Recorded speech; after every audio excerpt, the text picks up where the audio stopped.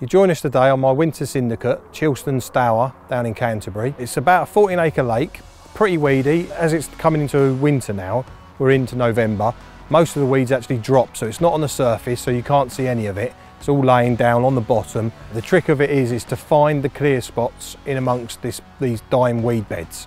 So what I like to do is turn up, walk round, obviously look for fish, that's always key and obviously the most important thing, and then get the leading rod out. You've got to make sure you're fishing in clear spots. So I cast beyond the spot and then just drag it back using braided mainline to transmit, and just keep working it back, bouncing it through the weed until you get that lovely smooth glide or a little bit of gravel, and then I put it in the line clip, under the reel, put it in the clip, reel it in, have another cast, feel the drop down, bang, yep, check, lovely. Then reel it in, then put it around your wrapping sticks, wrap it up, count the number of wraps. I then get the fishing rods, and what I like to do is wrap them up, get your rigs and everything all done.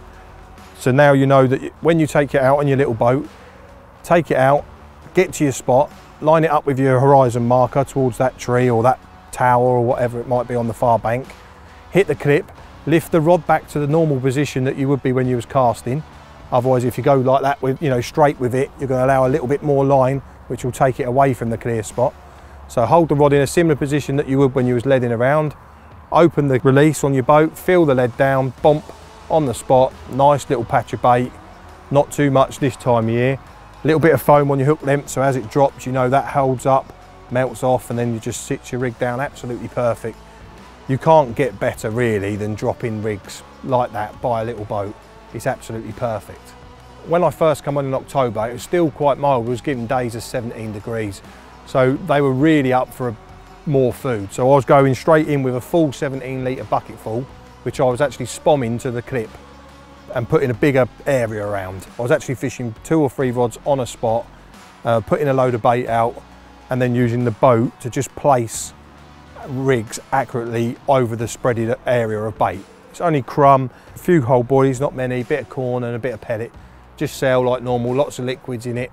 I think that's the other advantage this time of year with a boat, is you can actually drop liquids. So what I've done today is I'm using same crushed sail, few pellets, sail active pellets, the match ones, and I've took it out in the boat and I've actually added some of the hybrid stick lick, which all over it, so you can actually take it out and as you drop, that's all falling through the water column, load of attraction, right on top of your rig.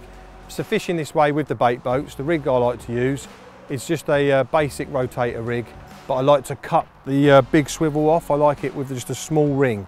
I tie a nice little double overhand figure of 8 loop knot on the end, and I think that gives the hook enough movement without the ring. I use 2 mainline quads, and they start off as a pop-up, but by the morning, once they've took a little bit of water on, they're actually more like a wafter, really critically balanced. And I think that extra ring just aids the hooking potential of it a little bit, rather than more movement. I like the fact that you take away that ring and it just gives it a little bit less movement, which I think aids the hooking properties of the rig.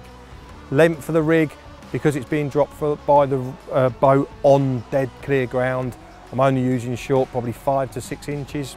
Now the weed's not really thick and it's low lying, I'm using size 6 medium curves. If it was summertime and weedy, I'd up the hook size to a 4. I'm using the 20-pound fluorocarbon Spectra booms for it, which kick away perfectly, never ever tangle. It's bomb-proof stuff, I really like that stuff.